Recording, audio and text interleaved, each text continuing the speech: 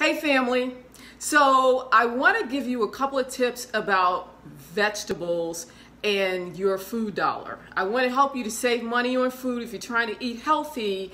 I want to tell you, first of all, why frozen vegetables are just as nutritious as fresh, right? As your fresh vegetables. You know, frozen vegetables retain their nutrients.